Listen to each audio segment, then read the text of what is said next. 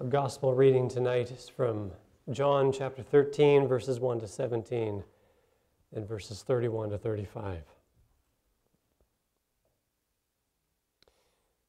It was just before the Passover festival. Jesus knew that the hour had come for him to leave this world and go to the Father. Having loved his own who were in the world, he loved them to the end.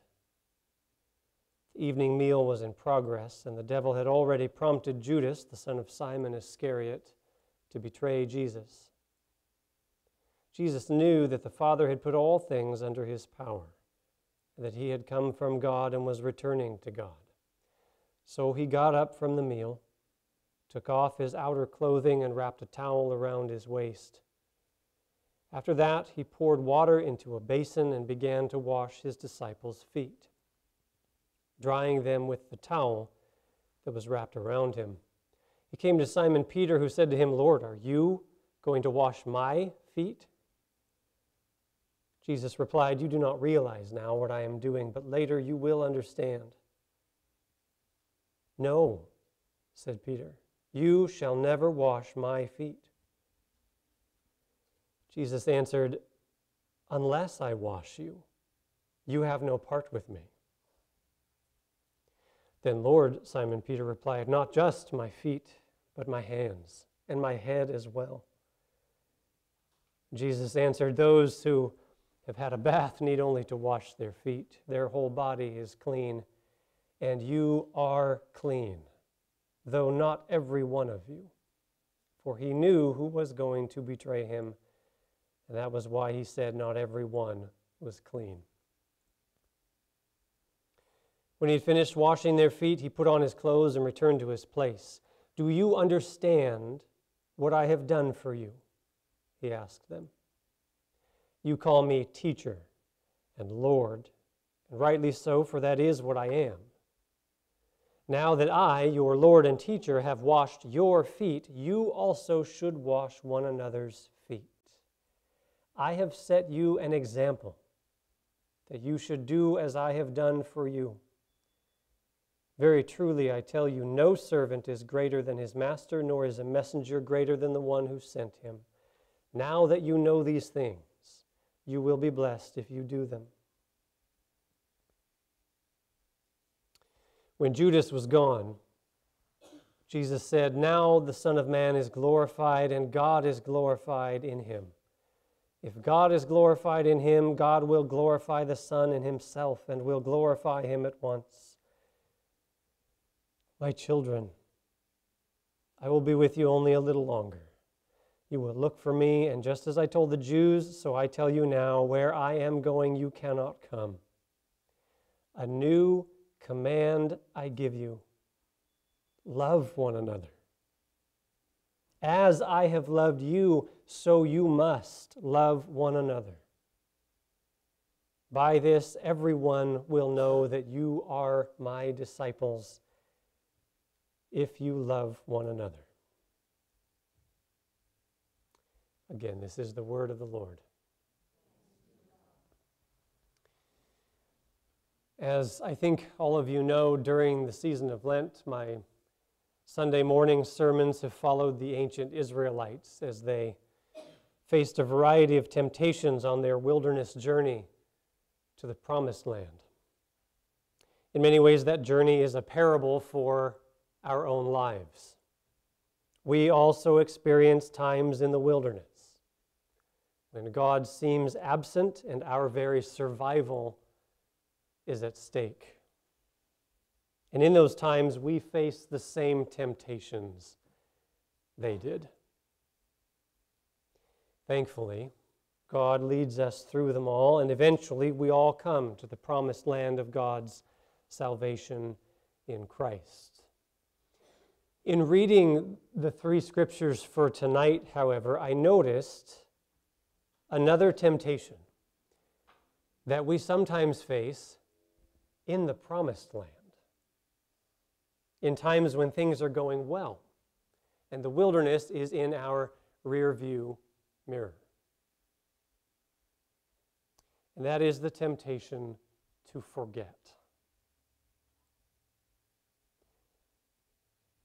It's worth noting, I think, that all three of the scriptures tonight emphasize remembering. Each one contains instructions for passing down, a story or an instruction for future generations so that the people of God will collectively, for generations to come, remember what God has done. In Exodus, when God gave Moses the Passover instructions, he included the annual commemoration for the event, before the event had even happened. You're going to do this every year and pass this on to the next generation. God called it a lasting ordinance. And in Paul's letter to the Corinthians, in the second reading, he said, I received from the Lord what I also passed on to you. And then he explained the importance of remembering Jesus' death on the cross through the sacrament of communion. And then finally in John's Gospel, when Jesus washed his disciples' feet, he urged them to remember this act of service and to make it the standard by which they measured their own faithfulness to him from then on. I've set you an example, he said, that you should do as I have done for you. All three scriptures emphasize remembering. The simple act of remembrance is vital to our faith.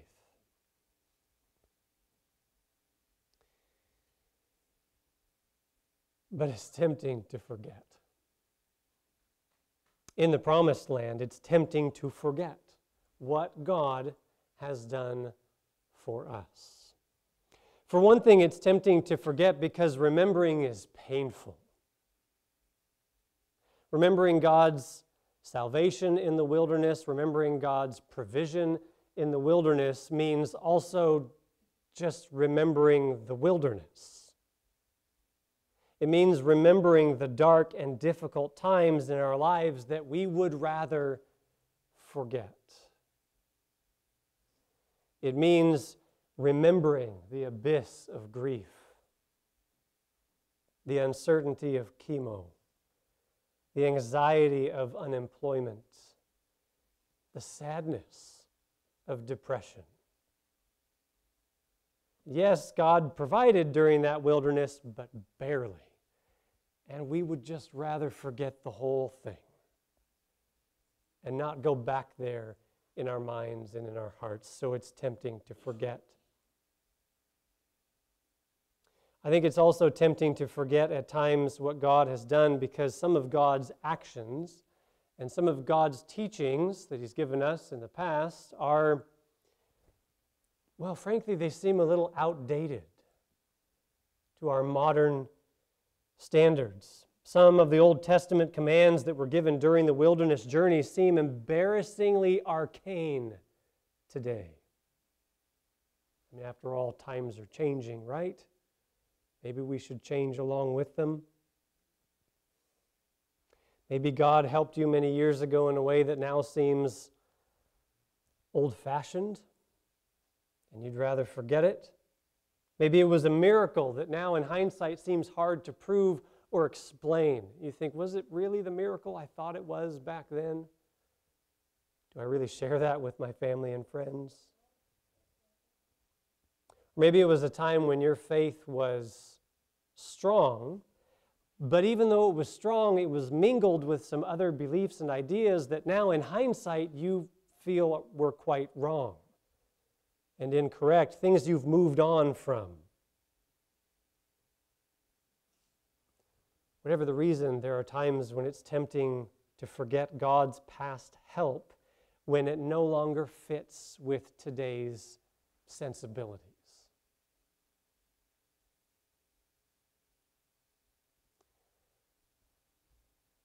And then finally, it's tempting to forget just because it's hard. Along with God's gracious salvation comes a number of commandments and instructions, some of which are hard to do, and therefore tempting to forget. I think just a few examples will suffice. Love your neighbor as yourself, Leviticus 19:18. Welcome the stranger into your land and treat immigrants like natives, Leviticus 19:34. There shall be no poor among you, Deuteronomy 15:4. When someone strikes you, turn the other cheek and let them strike the other side too, Matthew 5:38. It's easier for a camel to go through the eye of a needle than for a rich person to enter the kingdom of God, Matthew 19:24. And then my personal favorite, love your enemies. That's not a metaphor. It's not a parable. Love your enemies and pray for those who persecute you, Matthew 5:44. It's tempting to forget these hard and costly commandments.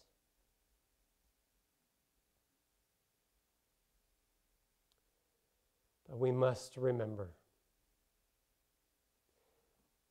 because when we forget how God loved us, we forget how to love each other. Those two things always go hand in hand. Jesus said, "A new command I give you, love one another. As I have loved you, so you must love one another." This new commandment to love one another is why we call this Maundy Thursday, which again means Commandment Thursday. And it's a command we can't follow unless we remember how Christ has loved us. When we forget how we have been loved, we forget how to love each other. And this is why we come together around the Lord's table. In the bread and the cup, we remember the body and the blood of Jesus who loved us to the end, and together we are literally remembered into the body of Christ. We are put together here. Communion is the assembly line of the church, joining us to Christ and binding us together in love so that the whole world will know exactly whose disciples we are.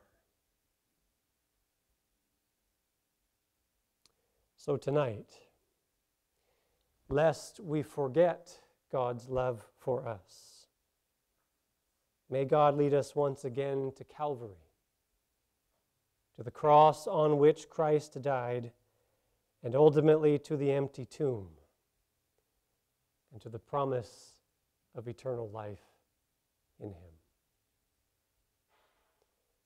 In the name of the Father, and of the Son, and of the Holy Spirit. Amen.